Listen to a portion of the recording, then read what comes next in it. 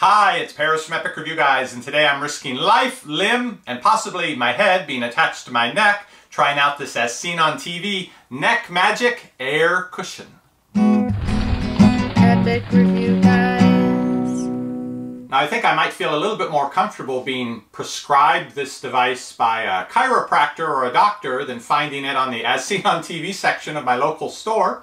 But for around $15, you can buy this device that it has a little pump. You pump it up and it stretches your neck out several inches. If you really want one of these and you can't find it locally, I'll put a link to it down below this video. Now lots of people have neck and back pain and it can be very hard to treat successfully. You go to different doctors, they suggest different things, you don't want to do surgery and so forth. So I understand people looking for other solutions that might help out with that kind of pain. This one claims, and I was really looking all over the box for some big notice that says, get your doctor's permission before using this, but no, they seem to think it's not that serious a thing. It's basically the principles of traction, where they sort of stretch you out and everything's supposed to line up then, and when they let you go back together, the pieces all fit together right. Now I do have occasional neck pain, and I'm actually in the market right now for a new pillow, something that can support my head better when I'm sleeping, so be expecting to see a review of some pillows in the near future, but for now I thought I would try this out and see if it provides all this comfort and total relaxation and good posture that it claims. Also, if it hurts and how likely it is that you're gonna hurt yourself trying to use it. Okay, now where's my big announcement that says check with a doctor before using it? Well, on this page of very simple instructions at the very bottom in small print, warning, consult your doctor prior to use if you have a pre-existing condition. So they're not too concerned about it. I guess maybe I don't have to be as worried about this as I thought. Here is the device. If it looks a little weirdly shiny, yes, I think so too. I thought almost it had like a grease on it, but I don't quite feel that. I don't know if the rubber's done something while it's been sitting on the shelf, decomposed a little. This side has a cushion, and there's an open spot here where you see only two of the rings. It says to put this on your neck with the Velcro side facing forward, and then you have just like a blood pressure pump bulb with a little valve that you open up. Fill it up till your neck is comfortably supported and stretch it beyond that if you like. This is supposed to be one size fits all, but if you look at this, the size of my head, I'm thinking I'm going to have to do something a little different. Okay, it separates right here. Here, I found the Velcro. And I was wondering how I was going to pull that over my head. Okay. So all the Velcro pieces go in front. And this, the soft velour side goes up. So it's, that's what your skin rests on rather than the cold plastic. Then you Velcro it so I guess it's snug but not tight. Breathing is encouraged. Okay.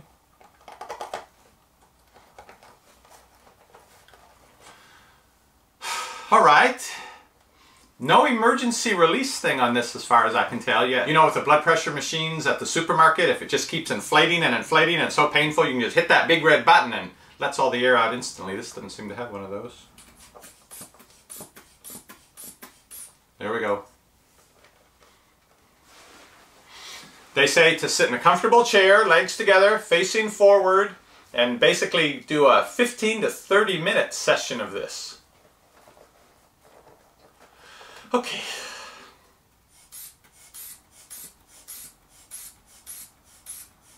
It's good, I can tell you, I feel it pushing the back of my neck up, but it's going up, it's not going like this. Okay, I'm running out of extra room here. It's going to get into stretch mode pretty quick. Alright, looking forward, so I don't want to tip my head, because it feels like I should be putting my head back. Alright, that's it. Now, that's supporting my neck. Anything beyond this is stretching my neck.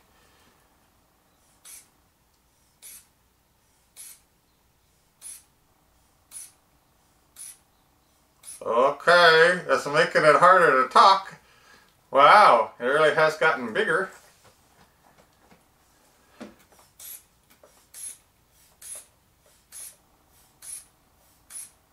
Now it's coming up more in the back. Oh, it's kind of hurting. How'd they say to let the air out? There we go. Oh. Yeah, I think I overdid it because it was starting to push my head like this, and the muscles right across right from the shoulders down the back there, all of a sudden we're going, we don't like this! We're trying to keep the head on! It did let the air out pretty quickly though, and I feel okay, so I'm going to try this again, but not go that far. So there is a limit to how far you want to push it in stretching out your neck. Feels like this is not quite centered.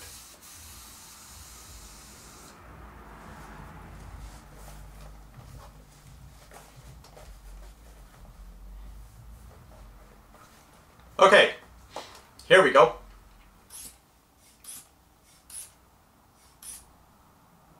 Okay, it's right to the point I'm feeling those muscles in the back saying, don't do that again, so I think I'll leave it right there.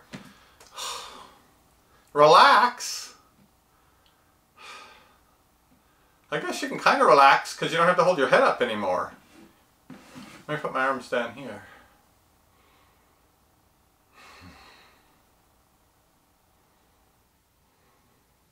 I don't think I'm supposed to be putting my head forward like this, but when I relax, this is where it wants to go. Okay, they didn't say go to sleep, so let's straight ahead and we'll just relax. Okay, it's been a few minutes. Hard to really relax. I'm feeling my my pulse, like, I don't know, somewhere in this side of my head, like something's squeezing on the carotid artery there and transmitting the pulse through. I don't like that. Okay, I'll take it off. Ugh, choke me a little here and see how it feels. How my neck feels, having been expanded a little. Oh.